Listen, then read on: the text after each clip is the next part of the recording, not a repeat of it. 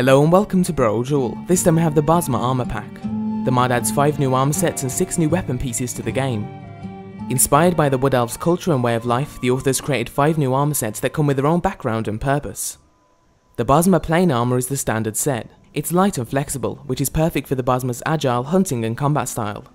The set also comes with a Bosmer short blade and Bosmer bow and arrows, which helps tie together the whole set.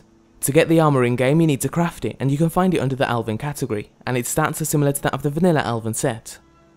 Since being re-established as part of the Old Miri Dominion, Bosmer have been required to provide military support for the High Elves.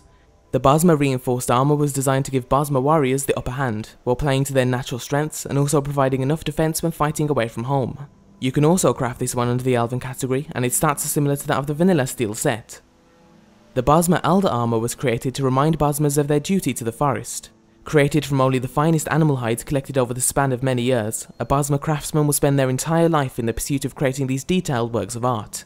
The set also includes 2 weapons, the Bosmer Elder short blade and the Bosmer Elder bow and arrows. Once again, you can craft it under the Elven tab, and this time the stats are similar to that of the vanilla glass set. The final 2 sets are inspired by the Wild Hunt, a magical trait innate to all Bosmer. During the event, Bosmer shapeshift into a horde of feral, supernatural beasts that stampede and devour all in their path, until they eventually turn on themselves. The 2 armor sets, both heavy and light, were created using the remains of the dead after the last Wild Hunt. It's worn by the champion of the hunt, who was the only remaining survivor at the end of the event.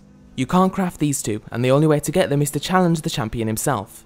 You can find him at Shadow Green Cavern, just to the north of the Thalmor Embassy.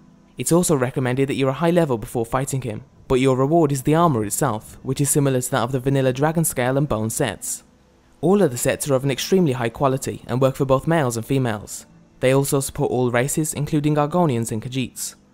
And overall, the author's done a fantastic job with the themed set of armors. The background information and the reasons behind the designs is also a nice touch, so we recommend you all try it out and be sure to leave an endorsement if you like it. And as always, thanks for watching.